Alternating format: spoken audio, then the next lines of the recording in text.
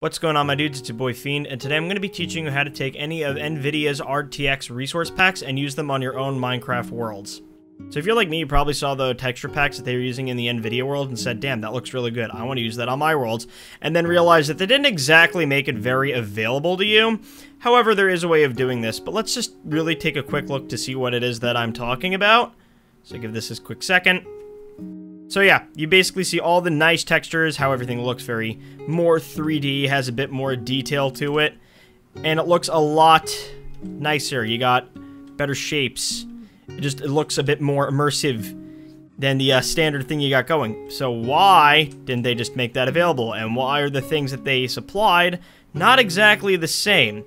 Well, why, I have no idea, but there's a way to get them and use these on any of your worlds, which I have not figured out how to do until recently, earlier tonight. So, thankfully, I know how to Google stuff, and we found this post on Reddit. So, instead of reading out the entire thing to you, I'm basically just going to show you how it works.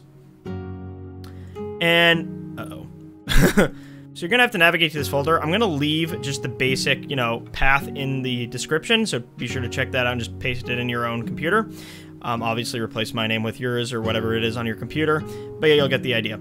So, when you're in this folder, you're going to have to go to Premium Cache, go to World Templates, and then find whichever one of these that you want to use. So you could actually check which one's which by checking the world icon. So you got Portal Pioneers, you got this is the Colosseum one, and you got all these. You just got all these other ones. So I think we're going to do the Neon City one, because I haven't done that yet. So let me just go find the Neon City. Here, Neon District. That's the one I want. So we're going to take this, and what we're going to do is we're going to open up another file over here. Open up file, just call this Neon District RTX. So now we're going to go to Resource Packs, the RP0 file, take everything here, copy it, and paste it into this folder. And now we wait.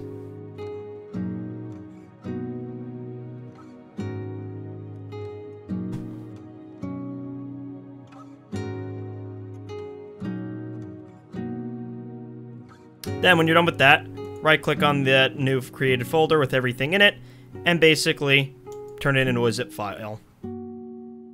Zip.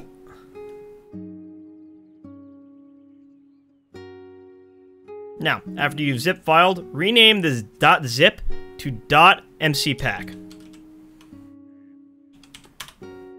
Yes, sir. Now click on that, and it'll load it into the game. Let's check that really quickly. Global resources has now been added.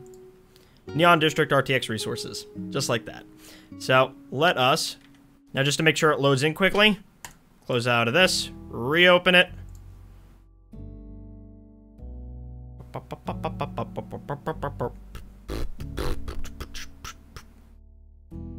Okay, now that we're back in the thing, let's go here.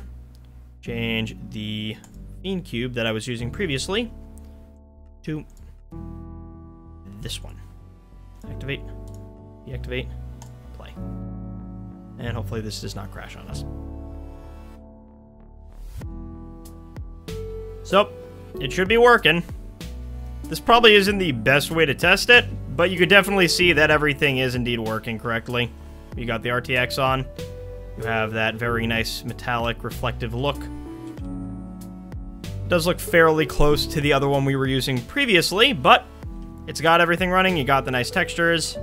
You got this. Here you can see the lava that's still glowing correctly.